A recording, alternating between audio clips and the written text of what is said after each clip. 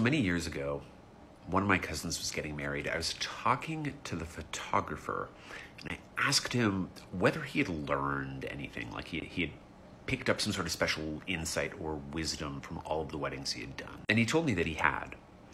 That if the couples, especially the husband, smashed cake in their partner's face, they were going to be divorced within a year. And while I can't find any stats that back this claim up, it does seem to be the consensus of folks in the wedding industry that this is in fact true. A couple of years back on Reddit, somebody asked whether there's one element of a wedding that will tell you if it's going to work out or not. And smashing cake in your partner's face is the most popular comment. It's also the second most popular comment. I'm sure somebody out there has done it out of a genuine sense of loving playfulness.